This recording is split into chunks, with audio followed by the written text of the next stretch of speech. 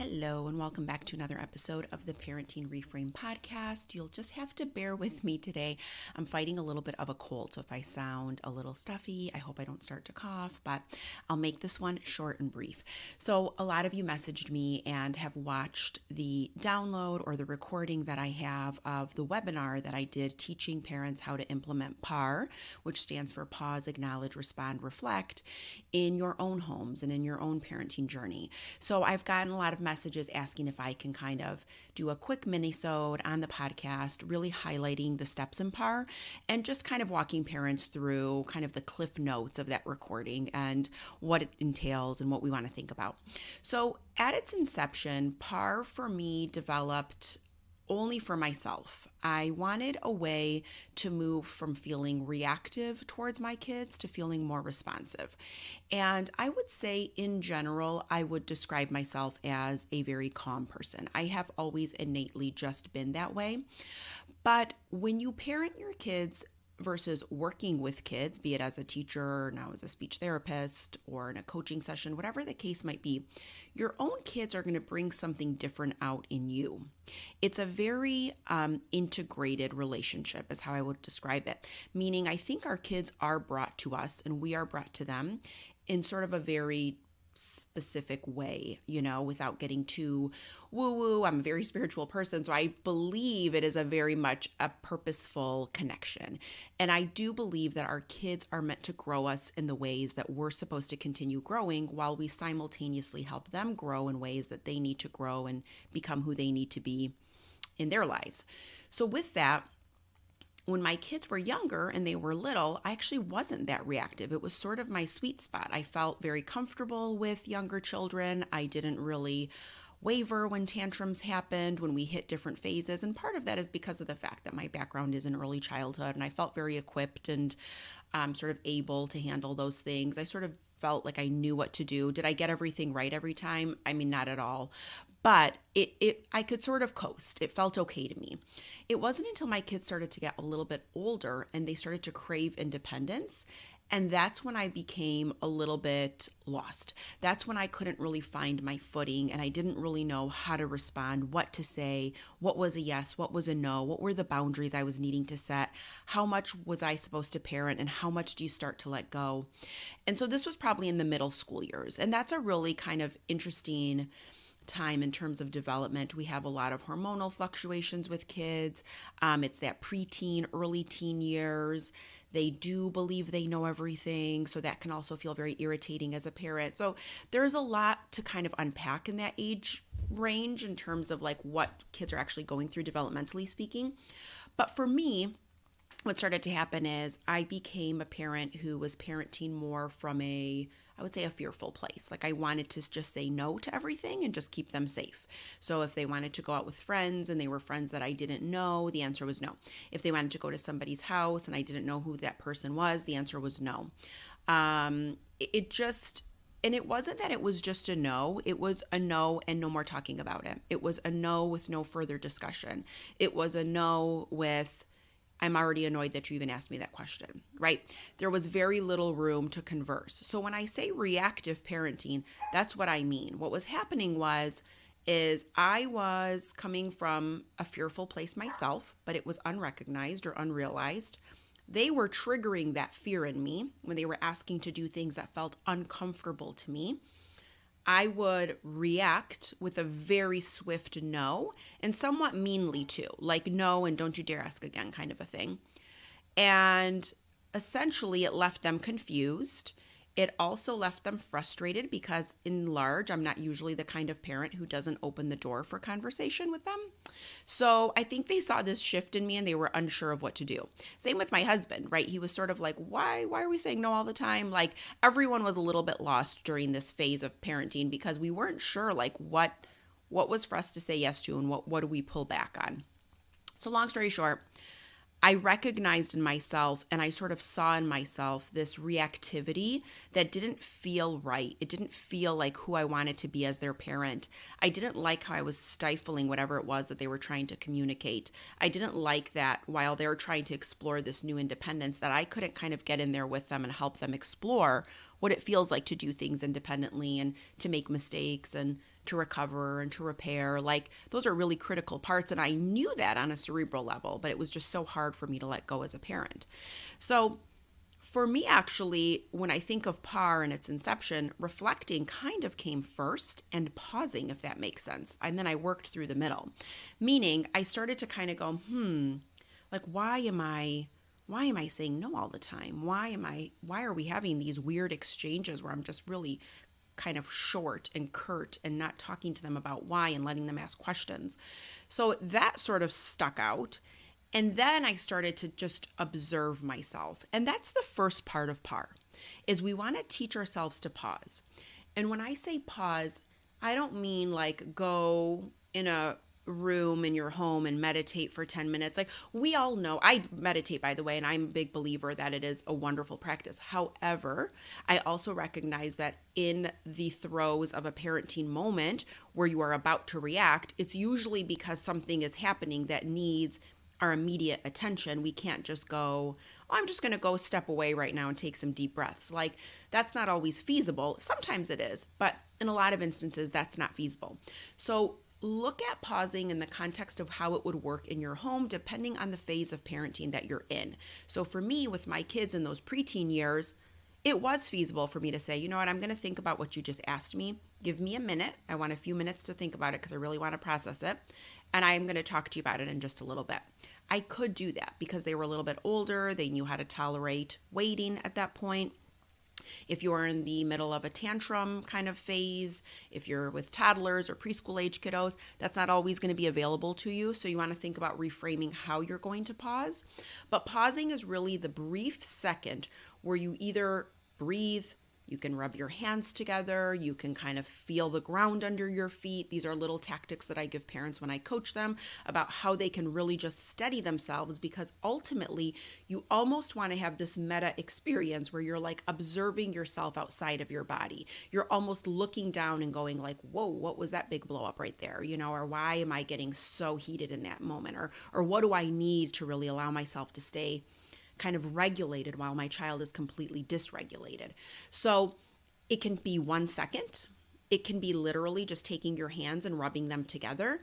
In some cases, it can be stepping away and giving yourself a few minutes. But look at the context of where you are in your parenting journey and what you think that pause might look like. And again, in coaching, you know, I do 2-month coaching programs with parents one-on-one. We really work on this if it's something that is a need for you, and we really come up with a tangible way for you to access the pause, particularly if you have developed a pattern of reactivity. So once you pause, you just want to acknowledge. Only acknowledge that you feel triggered. You don't have to go into a lengthy why explanation here. You don't need to justify the trigger. You don't need to even do anything more other than take 1 second and go, I am feeling really triggered right now. I'm about to lose it. I feel like yelling. I feel irritated. Whatever it is, you just want to name it internally. I'm not even saying out loud. You just want to acknowledge your state. If you can't do the pause and the acknowledge, you will always lean on reactivity. We overreact when our backs are against the wall and we don't know what else to do and we feel afraid. And so we lash out, we yell, we might resort to sort of fear tactics to get our kids to stop doing the thing we don't want them to do. But whatever it is, it's not our best. It's not the thing we really want to be doing, but we just feel like we can't do anything else.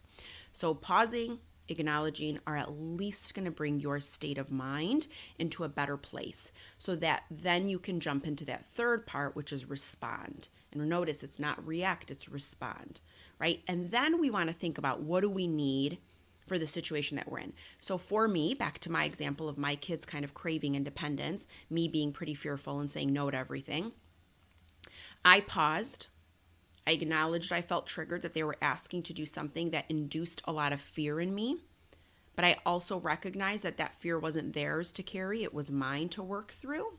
And I also didn't want to bring my kids up in a world where I wanted them to look through the lens of fear at everything that they were seeing. I wanted them to have kind of a thoughtful way of processing things, but I didn't want it to be fear-based. I really did not. So I knew that. So now I just respond. And in those cases, I would say something like, I need 2 minutes to think about what you're asking me. Or sometimes I would think about it then, and my response might have still been no. It's not that the response was wrong, it was the way I was delivering the information. And yes, sometimes they were disappointed that it was still a no, but that was okay. My job is sometimes to disappoint my kids, and they know that. And it's not because disappointing them in a way of not showing up. It's that sometimes I have to set those boundaries that they don't like, me and my husband both.